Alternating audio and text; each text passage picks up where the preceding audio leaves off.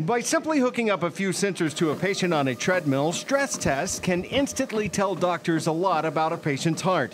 For decades, they've been the test of choice, and given how easy and inexpensive they can be, it's not surprising. But what is surprising is the fact that all the research that describes stress testing initially, and that has gone on for over almost more than 40 years, was only done on men.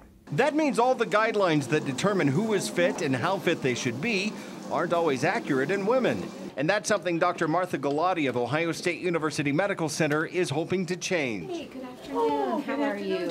Since 1992, Galati and a team of researchers have been following 6,000 women, putting them through countless exams and stress tests. And she's finding the formula for heart health isn't always the same for everyone. I looked at what their age-predicted fitness level should be, and we found a completely different equation than what has been established in men. For example, there are readings known as ST segments that measure blood flow to the heart. Those readings are often different in women, and things like blood pressure and fitness level seem to play a different role than they do in men. That's information women like Harriet O'Toole should know.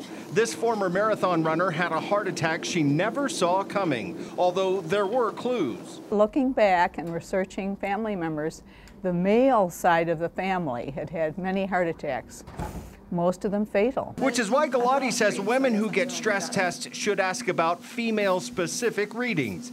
Even if they look good today, these tests can hold clues to future problems, but only if they're read properly.